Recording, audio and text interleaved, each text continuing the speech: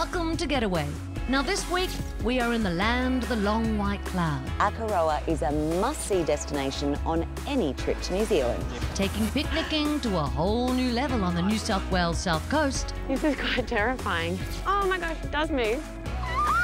Plus, Hawaii's famous Pink Palace. Holiday destinations don't get much more iconic than Waikiki, and hotels here don't get any more iconic than the Royal Hawaiian.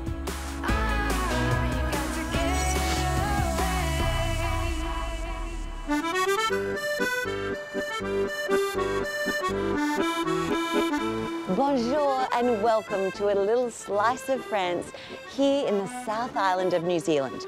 We are, of course, in Akaroa, and while this little town still honours its early French heritage with its quaint streets and architecture, what blows me away is the stunning scenery. Akaroa is a must-see destination on any trip to New Zealand.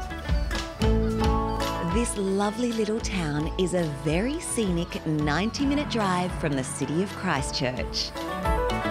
Akaroa means long harbour, and getting out and exploring it is the #1 must-do for any visitor.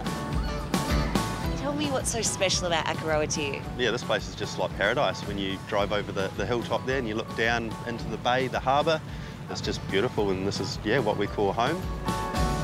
George and his family have been running Akaroa Dolphin Cruises for almost 20 years, and he's as local as they come. Tell me about Akaroa's French history. The British bet the French here by 4 days, and when the French got here, they had a bit of a scuffle on the beach, and the British ended up giving each family that was on board that first ship, the Comte de Paris, 5 acres of land. And I'm lucky enough to be one of the original French families, so I'm 7th generation French descent. We're out here looking for the local Hector dolphins, but the journey out to sea is full of surprises. This is called Scenery Nook. Now, there's only about 3 or 4 really good examples in the world. What we have here is this rock formation in front of us. Really? So this is called a thermal dike. And it's not long before the wildlife come to check us out. Right here. Oh, he's so gorgeous. It's like he's coming up to say hello. They come so close to the boat. Oh, I think there's been lots of generations and they always come and visit us. Endemic to New Zealand, the Hector dolphin is one of the smallest and rarest species in the world. Oh, there's another one. They're everywhere. And quite possibly the friendliest. Wow. It's like they want to see us as much as we want to see them. It's incredible. One of the beautiful things about Akaroa, and there are many, is that it's so compact. Everything you'll need can be found along the harbour or just a short stroll away. In keeping with the heritage of the town, I've booked in at French Bay House, a boutique-style bed and breakfast with a colourful history.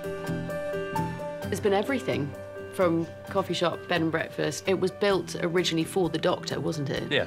And then through the years, it's developed into so many different things. Born and bred local Tim and his wife Jackie met travelling the world and were lured back by this historic home. The opportunity presented itself, and somehow we managed to get this beautiful house that just lent itself to being a bed and breakfast. With 4 king ensuite rooms, each with their own individual style, as well as plenty of lovely shared space, a stay at French Bay House is guaranteed to be memorable. Just streets away is one of the town's newest and tastiest venues. I guess the idea of what we've tried to create is a place that people can come to and enjoy a relaxed environment to try our gins. I guess gins that are about a place. Opened in 2021, Akaroa Craft Distillery aims to tell the tales of the harbour through gin. Well, Aaron, I'd like to try one. So what's this one here? So the first gin you'll be trying is our launch gin. It's Hector's Long Harbour Ocean Wash. It's a big London dry style gin, so you'll get lots of juniper, lots of lemon myrtle early. Oh, wow, that's so fresh. I can almost... Is it lavender? Is there a hint there of is lavender in there, yeah. Oh, that is lovely. Thank you. That is springtime all over. I must admit, I'd never seen a red gin before. Tell me about this.